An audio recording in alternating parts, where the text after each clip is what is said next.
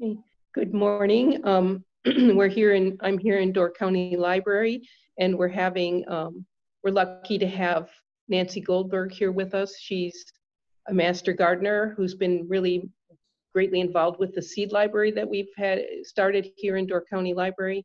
And she's also in charge of the Heritage Garden at Crossroads, which is very interesting, based on historic gardening practices. They also planted a few of the seeds from the seed library, I think, in last year. So she's going to tell us something about how she inherited the management of the garden and what their process is, and how they restructured it a few years ago to do German gardening. I do want to mention that we have a lot of good books on gardening, heritage seeds, and in particular, I like this one, which is Putting Down Roots, which is all about Wisconsin folk cultural gardening from the old days, early settlers. And it includes German gardening and Polish and all different ethnic groups. So it's a really fascinating book. Marcia Carmichael, who wrote the book, was here a few years ago to speak to the master gardeners, I believe. So if anyone's interested, you can look up some books on the subject or let me know and I'll help you find something. But meanwhile, Nancy, can we hear something about the Heritage Garden at Crossroads? Well, thank you, Laura. And I welcome the opportunity to talk about the Heritage Garden because it's become very fond to me. I'm going to share my screen now so that we can use the slides. Okay, well, the Heritage Garden is 23 years old. I've been working in the garden for 5 years. And the first year I worked there, I worked under the tutelage of Lee Somerville, who ran the garden for 10 years. And I learned so much from Lee. So I have to keep her in the back of my mind every time I talk about the Heritage Garden. So that's why I titled this with inspiration from Lee. Okay. Now, this is what the Heritage Garden looks like. I took this picture a couple of years ago. In the middle of the summer, you can see the black-eyed Susans in the front that are in bloom. So this was probably taken sometime in August. And the garden is lush. It sits at Crossroads. It's attached to the Heritage Village General Store. And if you haven't had an opportunity to come out and take a look at it, we welcome people to come in and sit down. We have a bench there. So please, it's free. You don't have to pay anything to go into the garden. So please feel free to enjoy the garden. But this is sort of what it looks like. Is there a gate that you have to go through to get inside, or are you allowed? There is a little gate right in the front here, and sometimes there's a stone. We try to keep out the rabbits and the woodchucks, but those stones are not to discourage any person from coming into the garden. And but at the gate, you could just enter right through that gate at the in the front. Thank you. Mm-hmm. And this is sort of what it looks like. This picture was taken last year. We have configured our garden in German squares, and I'll talk about that in a little bit, but this is just another picture of how it looks. So what we're going to talk about today, we're going to talk about the origins of the Heritage Garden at Crossroads, how we planned to make the garden a worthy representative of how our ancestors gardened. We're going to talk about the German garden configuration that we are using now. And then I'm going to talk about some of the heirloom varieties of plants that are in the garden now. And it's been a real learning experience for all of us that work there. So the garden was founded in 1997 by the Sturgeon Bay Garden Club and the Master Gardeners. And when it first started in 1997, it was coordinated by Marilyn Cunningham for about 10 years. And she envisioned, she wanted an herb garden to be attached. She thought that would be a wonderful idea to add to the Heritage Village. And so she contacted Coggin at Crossroads. And if any of you know Coggin, if you have an idea and Coggin thinks it's a good one, she'll be supporting you 110%. And that's what happened with Marilyn. Marilyn got a lot of support to start the herb garden, and she ran it for about 10 years. Marilyn was a huge fan of hollyhocks. So we have hollyhocks lining the wall of the general store in remembrance of Marilyn. And so then after Marilyn took over, the following 10 years, the garden was coordinated by Lee Somerville to create an accurate representation of an 1890 to 1910 garden. She added vegetables to the herb, and she expanded the flowers with the outside of the garden that takes on more of an English cottage garden. Lee Somerville was born and raised in England, and I think those that she took a lot of what she had learned from her childhood for the English cottage garden look. But she also got her master's degree in looking at, in studying and doing some really seminal research in vernacular or kitchen gardens in Wisconsin in particular. And she used what she learned in her research she incorporated that into what we do in the Heritage Garden. Can I add something? Yes. Lee did donate all of her, the books that she used for her research, the Wisconsin Horticultural Society books, to the library. So they're in the Laurie History Room if anyone's interested in looking at them. They're fantastic references. There are things in that those books that you really can't find anywhere else because of the work that she did. And this is how it looked about 5 years ago with it, and with the rose, which is how the English garden when they came here. And so that's how it looked. But so since 2017, we've been a work of gardeners that's continuing the work of Lee. We take on a more historic look. The plants are researched to align with an 1890s to 1910 kitchen garden. And the emphasis is growing on vegetables and herbs that we donate then to the local food pantries in Door County. So since in 2018, well, Lee left in 2017, I guess, and is now living in California. And before she turned over the keys of the garden to me, she said, you need a new fence. So in 2017, we put up a new fence. And then in 2018, we thought maybe we could do something a little different. And so we thought we'd try a German design. History's always been a passion of mine. And being of German ancestry, I began doing some research on how the Germans who came to Wisconsin gardened, and thought that might be an idea for the Heritage Garden. So the purpose of the garden always is to represent an heirloom kitchen garden. And the kitchen garden is the garden that the farm wife, that was her domain.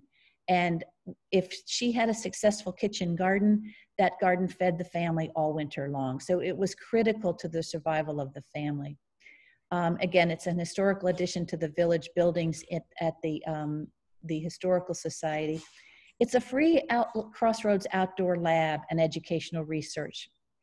And again, the local food pantry it gets the benefit of what we grow. And it's a dynamic, ever-changing view of the past. That's how we like to look at it. And you can see we have wonderful soil there. And so you can see these are scarlet runner beans with, in the background are a version of sunflower seeds. It's a sunflower, Maximus, Helianthus maximus are those yellow flowers in the background growing on the other side of the fence. So the seeding, we start our seeds, we collect and save seeds from the vegetables we grow in the year before, and it's augmented by heirloom seeds from catalogs. And that would have been exactly how our ancestors did it in 1890 and in the early part of the 20th century. Seed catalogs were just like in late January, I look for my seed catalog in my mailbox and now on my email. Our ancestors couldn't wait to see their seed catalog come in their mailbox in the same time of the year. And so that's how we do it. And they're all heirlooms, open pollinated, so that we can save the seeds from year to year. And we donate some of our seeds to the seed library here in Door County, and we also then use some of the seeds from the seed library for our plants. We have an interesting seed in the garden this year.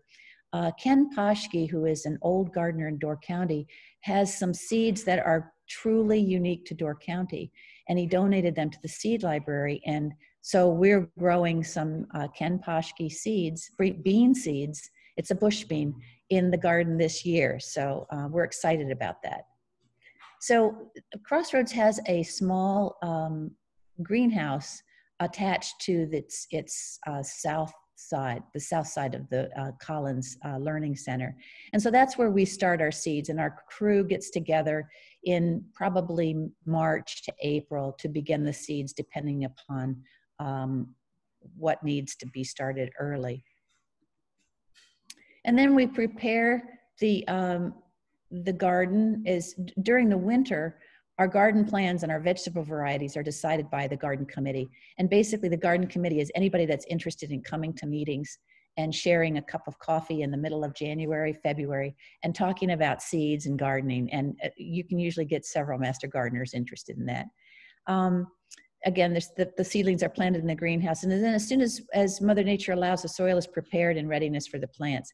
That is usually, though, we don't usually start planting our garden until June. We've just found that even though the last frost date may be middle of May to end of May, the ground is just not warm enough in Door County here to get the seedlings and the seeds off to a good start.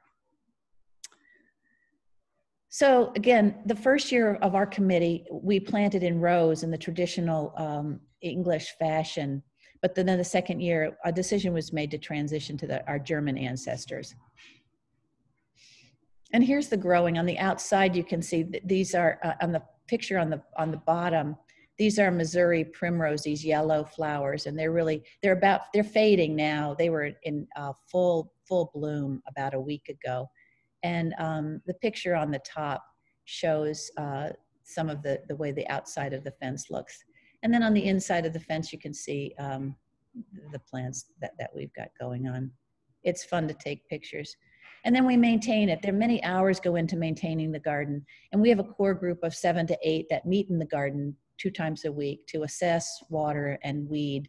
We don't use any pesticides in our garden. And we also have an emphasis on companion plants to attract beneficial insects and ward off the unwanted ones. This year, because of COVID, we have not planted a traditional heritage garden out there. So if you go out there this year, what I talked to, and we couldn't get our crew together, so because of the social distancing and everything. So I asked Coggin if I could put in what I've called a victory garden to just plant some tomatoes and peppers and some things. And I just really couldn't stand the idea of that garden not having some vegetables in it and having the look of a garden. So we've got a one-person crew that goes out and takes care of things there for this year. So it looks a little different this year. Okay, and we also, because Crossroads has a heavy emphasis on teaching, that's what we'd love to do too. We have students come out in usual times. Again, I'm talking usual times, looking at forgetting the fact that COVID is with us now. But in usual times, we have students come out from various classrooms in Sturgeon Bay and Sevastopol and learn about, in fact, they help out. A lot of them help out in the fall with our garden cleanup, and in the spring with our garden getting it ready for planting. But in the summer, we also have, we participate in a lot of the activities that go on with Crossroads as well as the Heritage Village, and encourage folks to come in and see our vegetables and taste our vegetables. Because we don't use any herbicides, you can feel comfortable picking a ripe vegetable from one of our plants, and not having to wash it off too carefully, because you don't have to worry about that. And we had a couple years ago, we had about a 15-year-old boy came in. He had never tasted a tomato. So we have varieties of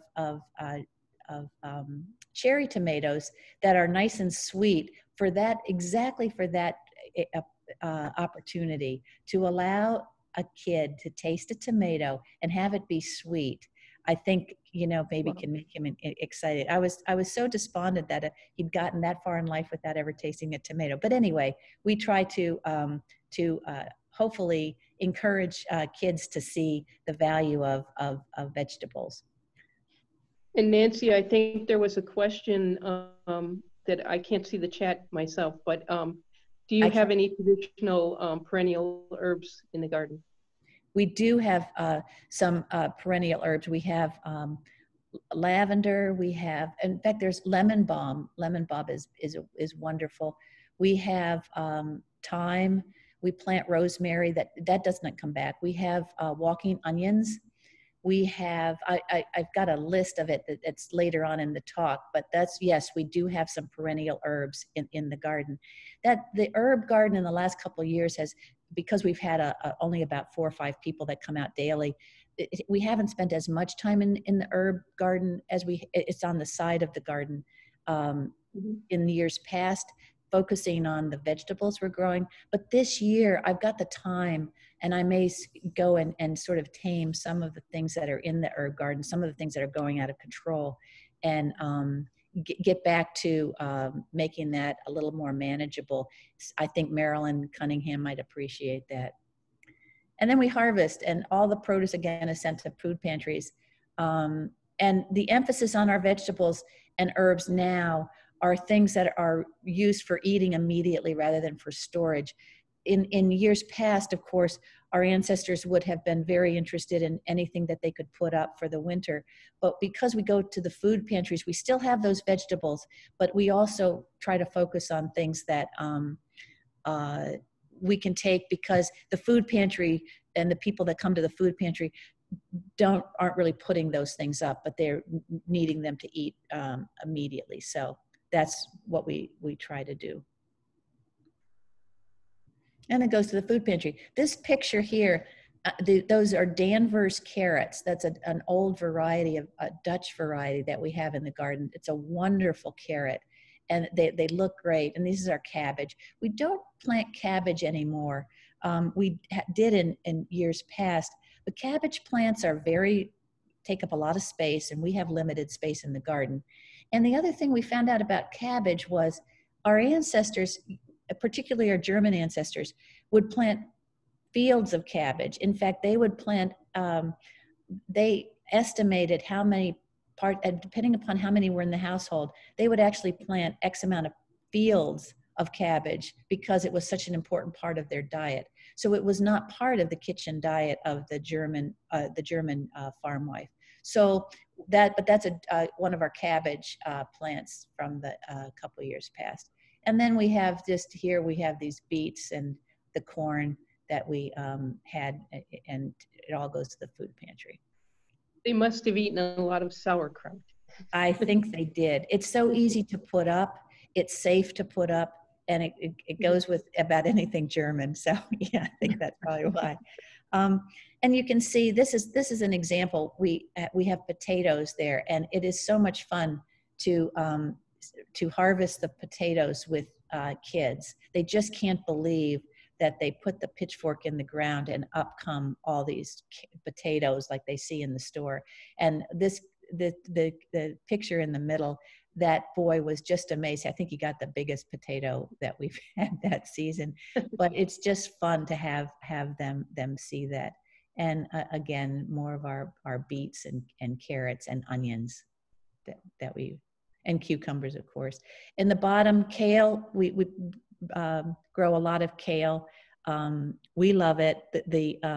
The food pantries like it to a limited degree, so we have to cut back on our kale because our plants really produce. So let's talk a little bit about the German garden. In 2018, again, the decision was made to plant it in the German tradition. And why we chose the German design? Well, many of our committee members were actually of German descent. Not surprising, because Wisconsin was in large part settled by Germans. So that's, you know, we thought that might be kind of fun to research that and put the garden in that configuration.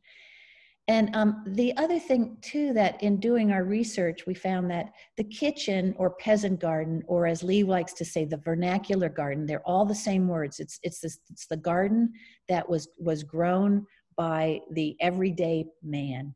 They were really a product of the German farm wife. She took great pride in her garden in Germany, and when she came over here, she also took great pride in her garden. In fact, most of the time, the Germans were so proud of their kitchen garden that they put that in the front of the house, so that anybody walking by, whatever, coming by their house would notice the garden. In fact, I found a reference in a book that somebody was so intrigued by the beautiful gardens of the German farm wife, and it said it takes you several minutes to realize that the house behind it is really a hovel. I mean, these people, we're talking people of very limited means, but the garden was their pride and joy. And so that's why it was in the front of the house. Much of these traditions, however, though, have been lost over time. But again, through research, we wanted to learn some of what is no longer practiced and grown in vegetable gardens today. It doesn't take but a couple generations to lose that kind of oral history.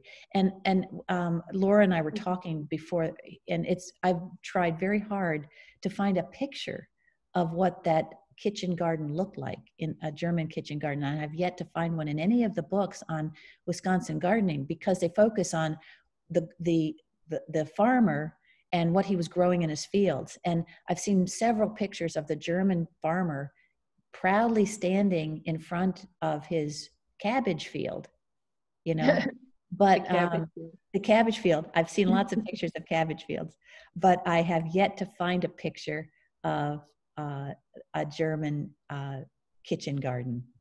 So I'm still on the lookout. I'll still look.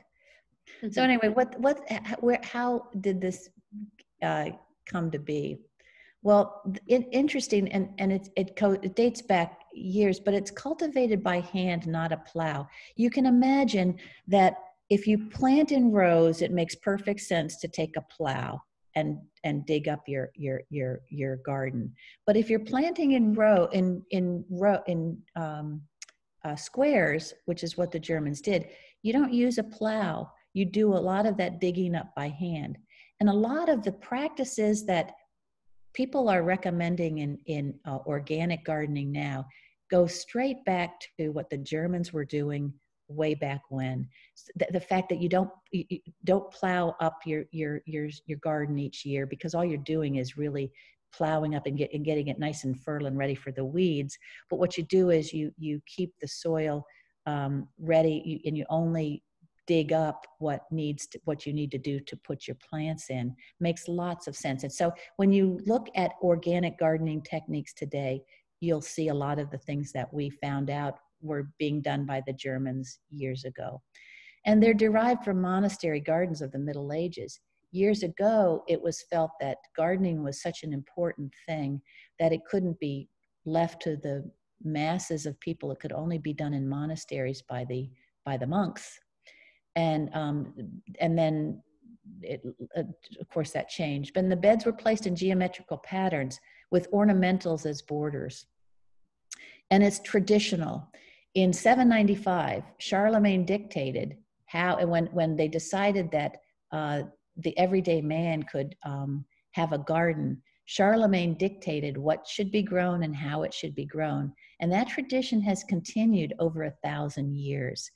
A story in a book that I was reading, a man was very intrigued by the German gardens this is in the early 20th century. So when he built his manor house, he wanted a kitchen garden in the traditional fashion. So he went to a local farm wife and asked her if she would help him design the garden. She did. And when she put it all together in her squares, she stood back and she said, "Now King Charlemagne would be proud." So the oral tradition of how to have your garden and how it should be has been going on for over 1,000 years. And the peasants adapted their gardens based on the gardens of the vicarage. And when this all happened, what happened then was the monasteries, what they became doing, and a lot of the aristocrats began innovating with plants and with different cultivars to improve the plants that we have. And that's how you see all the various different cultivars that are now heirloom plants, but they were all developed in the many times in the monasteries. And of course, Mendel was a monk that experimented with how to make better peas and and of course got into genetics, but he was doing that because he was trying to improve the vegetables that they were growing in the monastery. And then by the late 1700s, these were then being incorporated into peasant gardens.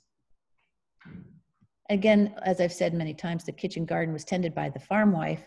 It was always fenced. It was small and usually facing south and east. And that's actually how our garden at Crossroads is configured too. It's a mixture of vegetables and flowers and herbs for flavor and medicinal use. Usually the farm wife was an expert in understanding how to use various herbs for medicinal use. And so she was often consulted in the village and the surrounding areas for that knowledge and expertise. Again, it's usually in the front of the house, so it's visible to the neighbors so that you can show off how successful your garden is. And what the other thing, and this is again what's old is new, you see in organic gardening, the very first thing they'll say is start with the soil. So, and that's critical. And the Germans knew that way back. The great care was to the soil, composting and manure, along with the use of cover crops to keep the soil so that it didn't, your good topsoil didn't blow away in the winter months. And all of this was designed again to keep the weeding down and to make sure that your soil was as healthy as it could so that your crop yield. And they also were involved early on with crop rotation and companion planting. I know you're going to have a talk in the next couple of weeks about companion planting. And that's something that we've been spending a lot of time with in the Heritage Garden, is companion planting and crop rotation too. So those are all things that have been part and parcel to the way Germans planted their gardens. Now here are some gorgeous pictures of just sort of what we're talking about when you talk about geometric designs and squares. And of course you can see on the lower left, they were also doing raised beds early on as well. So these are all wonderful examples. Our garden, of course, doesn't look quite as here's our garden. It's not quite as fancy as those gardens, but nonetheless in the same tradition. And this was taken just a couple years ago. In the one picture, this is our kale, which is just loaded. These are in the background against the wall are our hollyhocks. They're really not a traditional, it's a traditional flower, and it's an old flower. The Germans would not have had the hollyhocks in the garden probably, but as a homage to Maryland, we think that they belong. Just like the birdhouse was built by one of the early people who helped put the garden together. The Germans and even the English would not have had a birdhouse in their garden, but nonetheless it needs to be there. And there's some things you just need to do.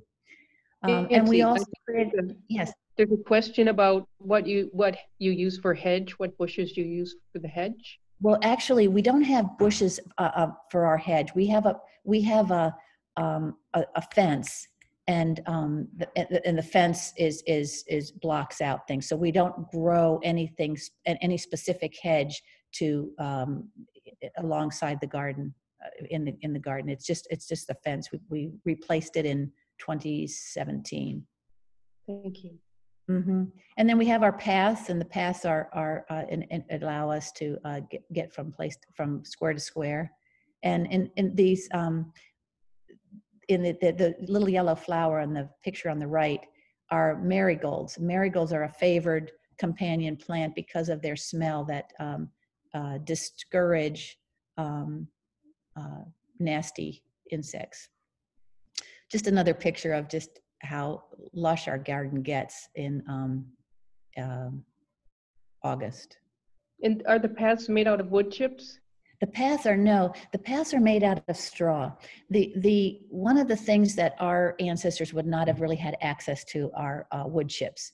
So we use straw. They would have had straw, or they would have used something like straw to. So we use straw. Although we're considering putting a path, one path of wood chips, because one of the things that they did do is, as they got a little more affluent, they would have made some of their paths more permanent, and they might have used wood chips for that. So we're thinking of making one of our paths that go straight in through the garden wood chips, but keeping the straw in between the squares. So yeah, it's straw. It's amazing how effective it is at keeping. In the back here, in the corner of the garden, you have to go all the way back, is where our bench is. So please encourage you to come in and sit down and enjoy, just watch and enjoy the plants grow. Because actually, I go every day and I am amazed. Well, this hot weather, hot, humid weather, it seems like the plants are growing inches, growing before my eyes. So yeah, take advantage.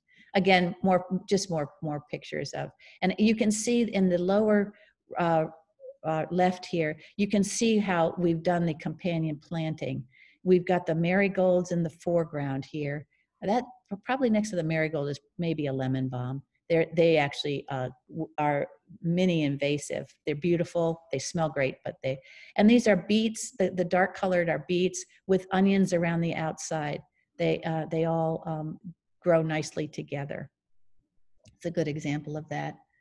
And now, one of the things we did, and this easternmost side of the garden, we still have a little bit of the row kind of look. We had our potatoes in the far background there, and they just seem to sort of do better in a row. So we've done, but we're transitioning to making it then completely squares in this part of the garden. You mentioned corn earlier. Do you have corn, and how do you keep it from pollinating with corn all over the area? I hear it can travel miles.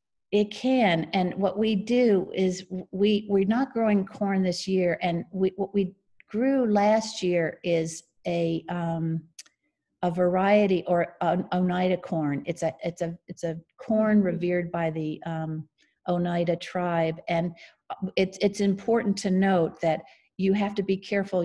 It's a sacred crop to the Oneida Nation, and so you need to make sure that you get your seeds, or your seeds from somebody who, they're not a sacred crop, because that would be sacrilegious.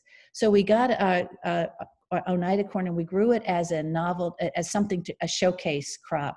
So we grew Oneida corn for that reason. And you're right, you have to also have at least 2 rows of corn when you're growing corn, to allow for pollination. And it's very tough to make sure. We don't save our seeds from our corn, just simply because corn is a complex seed to save, and you have to make sure you have enough corn and enough plants, because you have to mix those kernels together in order to ensure that you get the genetic diversity from the corn. So we just grow it as a novelty crop. We don't grow it as a crop for consumption. Thank you. So now let's. Oh, go ahead. You were going to say something? No, I'm also interested in that lemon balm. What do you do with it? What is it used for? That's a good question, and I can't say I'm an expert on lemon balm, but I don't know, to be honest with you. It is a wonderful thing, though, to have around, because it has such a wonderful smell, a lemon smell, and it's a cute little plant. So it's a nice companion plant, but I have to look that up for you. So now I have some in my yard, and it has become kind of invasive. Yeah. So I pull it out, but I'm just wondering, what could I do with it? Yeah, there's probably, I know for sure there is a medicinal reason that lemon balm is around, but I don't know what it is. And that's one of the things that I hope to get more involved in understanding when I take time to look and spend some time in our herb garden. I would then like to sort of get to know those plants a little bit better, because I've really had fun the last 5 years getting to know the different varieties of heirloom plants and the stories that go behind them and just what they're involved. So stay tuned. I'll know a little more about herbs next time, maybe. So now, well, let's spend a little bit of time though on heirloom plants. I've talked about it, and what are they? Well, of course, like with anything in gardening, it seems there's always controversy about the definition, that's okay. That means it's a discipline that's always in flux. But what's important about it, what nobody argues about, is it's open pollinated. That is, the pollination occurs by insects, birds, wind, or other natural mechanism. You don't need it's not been grown in the lab or anything like that. The other thing about it too is there's a lot of genetic diversity in the plant. There's a lot of gene characteristics. And what this property allows a plant to adapt to its changing environment. These plants have been around for thousands of years, and they've survived without man being necessarily involved in their survival. They've had to survive by themselves. So there's a lot of plants, a lot of genes. Now, some of the genes may be silenced if, like, the plant probably has a gene in the case of drought, and in the case of a wet summer, that gene may be silenced. But in the case of if the next year there's a drought, that plant knows to activate that gene to allow itself to survive. And seeds are at least 50 years old. That's, some people say 100, but at least 50. And I'm biased, but I really think generally they're more flavorful than hybrids. Most hybrids, that is things that have been modified by usually fairly recently mostly by plant companies, but they usually are trying to elicit the genes that are important in either tougher skins so that they can be transported, or things to be disease resistant by the insect resistant. And usually when you do that, when you try to encourage something, you usually lose another property of a plant. And oftentimes what suffers is, and if you want something that's perfectly round tomato, you select for that, you usually are suffering, the flavor is usually suffers when you do that kind of thing. And then you also need a stable genome, and what that means is the seeds that collected from the plant will be true to type, so that if you collect the seeds from that plant and you grow them the next season, you will get exactly the same plant. And you don't know that necessarily with hybrids, because the genome isn't stable, and it's always going to, so you're not sure if it's going to be something different. Usually heirloom plants have a good story about the development, and it's often handed down through families. Remember, in the 1800s, particularly the late 1800s, seeds were currency, and you had a lot of people, migrant people, going from place to place, and they would sell their seeds, or they would trade their seeds with various folks. There's a story of a pepper that came from the Chesapeake Bay area that's a very hot pepper that people were using in the crab chowder at the Baltimore Wharf. And this itinerant guy was walking through Ohio, traded these seeds to an Ohio farmer, and it was thought that these seeds were lost, because a lot of seeds have disappeared. A lot of heirloom seeds have disappeared. Well, about 5 years ago, an old farmhouse, an old farmer died. They were cleaning out the attic. They found these peppers seeds from this guy from Baltimore, Maryland, and they're the old seeds, the old peppers, the hot pepper that was used in the crab chowder. So it's like it's like these are the kind of things you just can't make up, and these are wonderful stories that go along with a lot of the heirloom and heritage seeds. Um, and The seed library was giving out a Beaver Dam hot pepper. I wonder what the story is behind that one. oh yeah, that would be fun to find out. Yeah, just like our Kentucky seeds that we have in Door County. Yeah, that would be really neat. And the other thing too is you will often hear that heirlooms are more sensitive to disease, and I think that that's not. I mean, it can be true, but for the most part, if you've got a good seed, and not all heirlooms are created equal, but if you've got a good quality seed, an heirloom seed, it can withstand a lot because it's got a nice stable genome, and it's got the ability to adapt itself, which is oftentimes hybrids can't do that.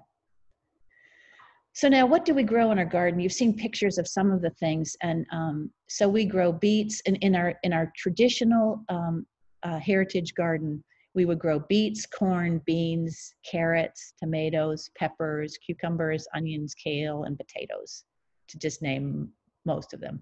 And the herbs, somebody was asking about the herbs earlier. We grow fennel, and we had fennel last year. It was beautiful. Thyme, rosemary, rhubarb. We have a rhubarb plant, which is we have now relegated it to the corner so we can control it. We've got borage, mint, basil, and tansy. And of course, flowers. Some flowers are just because they're pretty, and others do double work as companion plants. But the Helianthus maximus that I pointed out in the slide earlier are beautiful. We have asters in the fall. One of the things that Lee was really understood and appreciated is having the garden be in bloom all season, so that there are things always coming and going.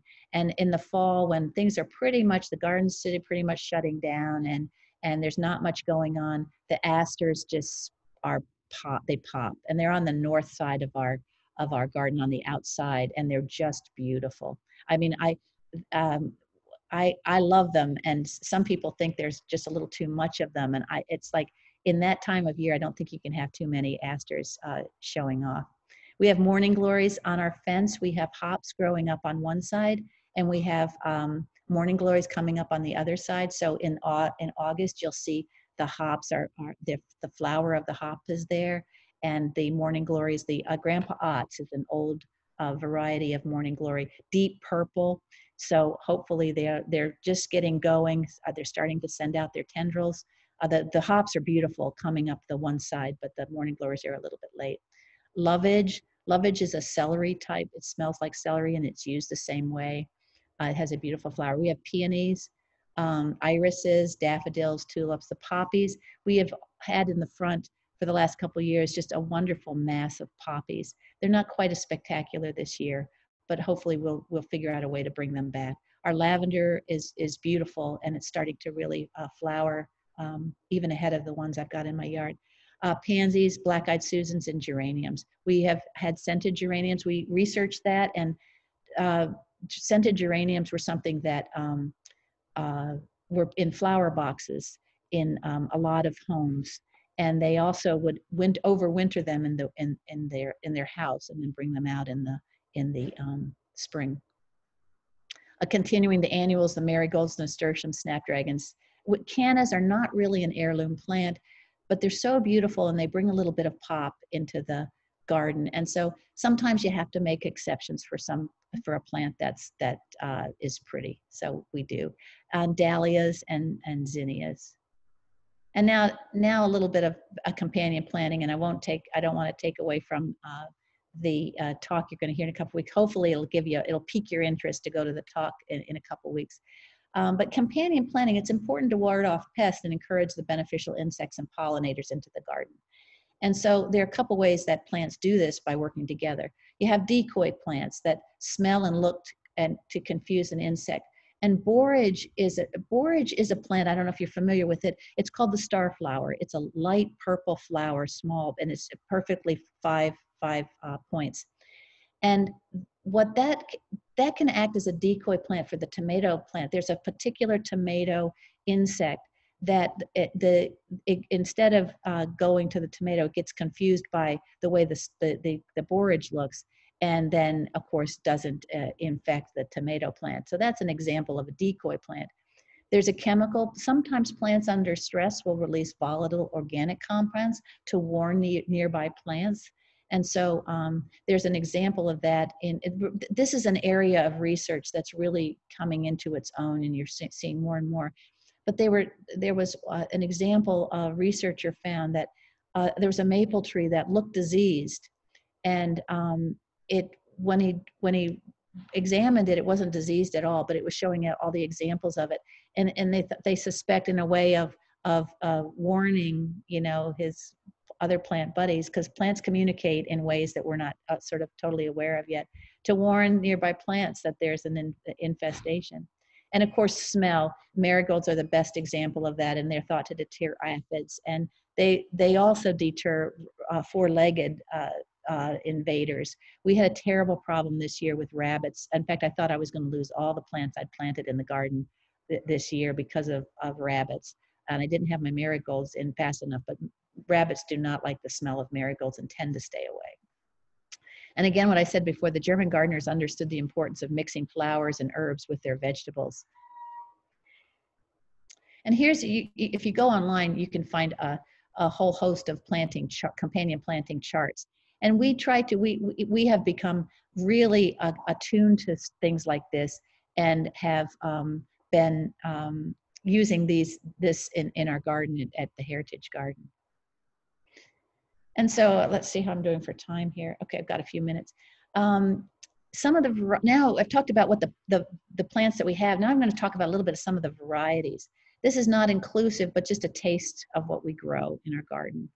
Now, the beets we use. The beets we use are the bull's blood beets. And you know, as I've gotten more and more into gardening, I realize it's so critical to sort of, if you want to grow beets or you want to grow tomatoes or something like that, study the different cultivars to figure out which one suits you the best. It's a fun exercise, and it's great. Well, bull's blood beets are basically, beets are prehistoric. They've been recorded since before time, and the whole plant is prized, particularly this variety. This has the most gorgeous dark tops. You had a picture of that earlier. So it's grown for salads, and then it's grown for food coloring, for dyes, for ornamental use, as well as growing the beets because they're good. It's a little bit on the sweeter variety of a beet, so we really like that. It's also a very hardy beet, because beets can be sometimes hard to grow. They don't get really nice and big, or the ones that get big get a little too woody. This is a nice variety, and we like it a lot, and we grow it a lot. The Oneida corn we got these. I got these seeds from a Sturgeon-based, a Door County seed saver colleague, and he assured me he got them from a gardener who'd been growing Oneida corn in New York for many years. It was part of the diet of the Iroquois for over 2,000 years. It's sacred to Native Americans. So we grew this variety for the first time last year with mixed results, but I still collected the kernels, the seeds, and I didn't grow it this year, but we'll grow it again, just because it's nice to have it there and know that it's Oneida corn. Scarlet runner beans. Scarlet runner beans, it's really interesting. The story of most varieties of beans, there are a lot native to the highlands of Central America. This is one. But most of the time, these cultivars, these varieties, are discovered by our European ancestors who took them back to Europe, and then they come to the United States via the European path. So they don't come directly from Central America, they go to Europe and then come over here. They have edible flowers, and they're productive, and we save these seeds every year. Bean seeds are the easiest seeds to save. So, and they're growing up. In fact, they're just starting to bloom now in the garden, and they're growing up some of our teepees. I've got a runner bean teepee. The Danvers carrots, I talked about those a little bit earlier. They were developed in 1871 in Massachusetts. Carrots have been grown for over 5,000 years. The natural color of carrots is not orange, but they've been modified. The Dutch were big in developing different varieties of carrots, as well as the French, but a lot of times the Dutch. And it gets its high orange color from the high level of beta carotene, and that's why we like carrots. But they come in many different colors, and they're fun. Walking onions. We have walking onions in our herb garden, and they have a Medusa-like appearance. And what happens is the top part gets like this lower picture. You've got this crown of onions, and what happens is it gets top heavy and it falls over. The whole plant falls over, and then these onions then take up, the residence where they fall, and then you see next year you have a walking onion there. And so that's how they sort of walk their way through the garden in this way. They can get out of control if you're not careful. Tomatoes, we all have our favorites. One of our favorites at the Heritage Garden is the brandywine. It's been around so long, it's got so many different stories that we don't know. Is it heritage? Is it 1889 from overseas from an Ohio farmer who in 1982? It's like you get all these interesting stories and they're oral, so you don't have any kind of way to document it early, but they've at least been around for a while. They're large and they're meaty and they're sweet, and you can see, and they're red.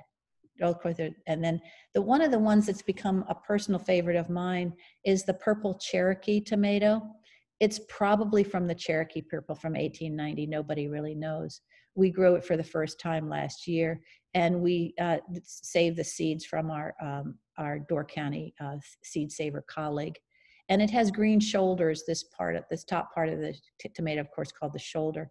And that's typical of many heirloom varieties. They don't ripen up. And that's, again, why, if you want this perfect tomato, sometimes looking tomato, sometimes heirlooms might not appeal to you, but when you taste them, you'll be fans. One of the other new varieties we're growing this year, which I'm really excited about, is the Paul Robeson tomato. It's an heirloom developed in Russia, and Russia has a lot of the same climate characteristics that we have in Door County. So I'm anxious to grow it in our garden this year. The rabbits decimated my plants, but I have one surviving Paul Robeson in my garden. The next is a chocolate cherry tomato. It's not an heirloom, but it's a really, really sweet tomato. And we decided that we'd make the exception because if you have kids or anybody, even adults, who are coming to our garden and they want to taste it, it's so easy to pick a cherry tomato. And that's why we grow the cherry tomato in our garden, so that people who come can taste the cherry tomatoes, and they'll be believers in tomatoes after they've done that. Kale has been grown since the Middle Ages. It was developed in the Mediterranean and as early as the 14th century. And then England people in England took time to develop different cultivars, and made the differentiation between head cabbage and loose leaf kale. And then the Scots developed this curly leaf variety, which is common in this country, and it's wonderful for drying and eating in salads and things. Nancy, do you allow people to pick things besides the cherry tomatoes, or do you? Well, we prefer people not to do anything else, because we like to take those the rest of our garden to the food pantry. But the cherry tomatoes are fair game for anybody that comes into the garden, for sure. Good to know. Yeah, really. And if I'm there when you come, and we've got, if there are certain things that are getting crazy, like we have chives in our herb garden, and so I'm happy to give away chives and things like that. So yeah, but the cherry tomatoes are the only ones. Peppers, again, another example of a vegetable that was cultivated in Central and South America over 2,000 years ago and brought to Europe by Columbus. And this is a Spanish pepper, and it was introduced in 1860 in Europe, and it became the rage in the French markets because it's so big. And it's an example of there was great interest in France, particularly in developing cultivars of many of the vegetables that they like. and they take great pride in their vegetables there too. So this is one. We grew it one year and it didn't do very well. And I think the reason it didn't is because it was a couple years ago when we had a little bit of a cooler summer, and peppers, of course, like it hot, hot, hot. So our peppers this year in the garden, it's a California Wonder. It's an heirloom. It has big green pepper. I thought would be a really outstanding variety to have this year. And it's doing well, and that's because of the weather we have. This is ideal tomato and pepper weather. Here's the borage I was talking about. And it gives you a nice, this is a nice picture of the plant. You can't exactly see why it's called starflower, but it's a beautiful plant. It's wonderful for pollinators. So the bees are buzzing around it, and the bees are buzzing around this. They find your garden because of this plant, and then they check out your other things in your garden, which is always really nice. So it gets very big. I have just a few minutes, and so I want to just end with, what are the other benefits to the Heritage Garden at Crossroads? It's beyond the learning, the planting, the growing, and the harvesting, which what we do, and we really love doing it. There are some other things, and it's one, getting inspired. We garden with mostly women. We garden with, and as we're gardening, we're solving world problems. We're seeing how different varieties grow, getting ideas for what to do in our own garden. This one picture in the far right, or on the right side, those are our red dahlias. Those are Wisconsin red dahlias. And we have them all over the garden, and they're just gorgeous. And so it's just a wonderful place to get in. It's also creating a peaceful place. We'd like to think this is a perfect example of, see this garden, that's the hops are growing all on the around the arch, and those are the hops. Those are the fruits of the hops, you can see. But creating a peaceful place to just go in and sit and watch the bees come in, watch the butterflies come in. It's wonderful to and we encourage anybody to take time to do that. So that's all I have. Are there any other questions that came into the chat? Do you do anything with the hops? We don't, but if anybody wants to come and pick hops if they want to make beer or something like that, you can feel free. They're there. One of the interesting things about the hops is when we put the fence in and we put the new gate or the new archway, the next year our hops didn't come back, which means we lost them. So I did a little research on hops because I'd never grown hops before. And I thought, would it be really simple to just pull out some of those hop flowers or hop, and let them dry out, and there would be seeds. And then in doing my reading, it's like, no, that's not the way you do it. Hops, you need to get a deep root of a hop. So found another place where hops were going okay, got some deep roots and put them in the fall. And we got our hops back last year. So I was really, really glad that we, and as gardeners, it's like, if something doesn't work this year, there's always next year. I guess we're optimists at heart. And so, but so the hops are looking beautiful this year that are coming over the archway. So yeah, it's fun. Nice. Yeah. I wonder, I have parsley in my garden that keeps coming back every year. Is it a perennial? I didn't think it was, but it seems to be, because it didn't die all winter. I didn't think so either, but nonetheless, if you have it in the right place, one of the things that I'm pulling out, and we pull out every year, are tomato plants from the seeds that were in the ground. And tomatoes should not come back every year, but nonetheless you do. So any plant is capable of doing that, I guess, because I'm still pulling out tomato seedlings that came up from the seeds that had fallen to the ground last year, in the garden. So yeah, it's interesting what plants it will do. It can surprise you. Yeah. Well, thank you very much. I've enjoyed this. Please take time to come and visit our garden. Thank you very much for giving the program. I find it fascinating. I'm going to have to go over there very soon and have a look. Yes, please do. Please Not do. a full garden this year, but yeah. Thanks wonderful. a lot. Thank you.